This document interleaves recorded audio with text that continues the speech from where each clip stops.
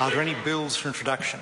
There are no bills for introduction. The House then comes to questions for oral answer. And the first question stands in the name of the Honourable Dr Nick Smith. Thank you, Mr Speaker. My question is to the Minister of Finance. What progress is the government making in its infrastructure investment program?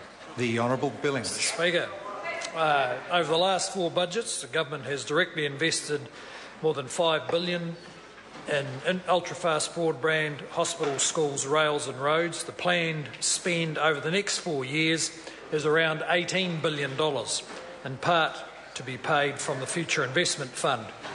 The government has set out to give businesses more certainty and confidence about infrastructure provision, and last year we released a second National Infrastructure Plan, which is improving planning and decision-making processes around infrastructure investment. Supplementary, Mr Speaker. Nick Smith. How will infrastructure and investment in those key areas like the electricity grid, the ultra-fast broadband, the electrifying rail and its turnaround program, the upgrade of state highways and new water projects contribute to the government's broader priorities in such a tight fiscal environment? The Honourable Bill English. Well, Mr Speaker, despite the tight fiscal environment, the government has laid out a 7 to 10 year program of investment, and most of the funding for that investment is locked in. And despite the tight fiscal environment, we believe that investing for the future growth we're confident the New Zealand economy will generate is vitally important. Mr Speaker. The Honourable Dr Nick Smith. What steps is the government taking to improve the quality of managing New Zealand's tens of billions of dollars that it has invested in that infrastructure?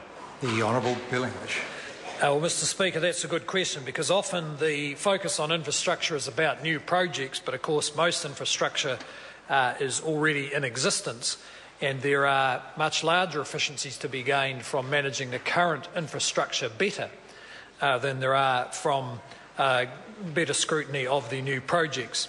In the 2011 plan, the government identified 6 aspects of infrastructure management that are important: stronger investment analysis, increased resilience, clearer accountability for performance, broader funding mechanisms, consistent regulation and better coordination.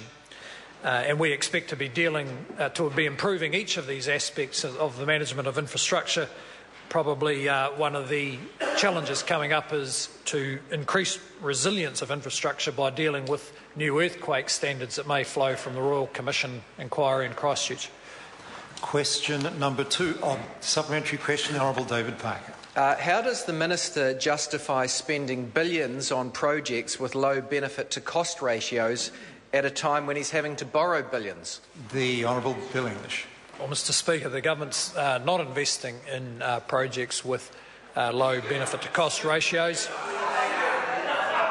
If the member is referring to roading investment, we're very pleased with the Roads of National Significance plan, which gives both businesses, the public and the infrastructure industry the certainty that over the next 10 years we will be spending billions on upgrading our roads. Question number 2, Holly Walker. Point of order, Mr Speaker. Point of order, Holly Walker. Mr Speaker, I seek leave for my question to be transferred to the Minister of Social Development.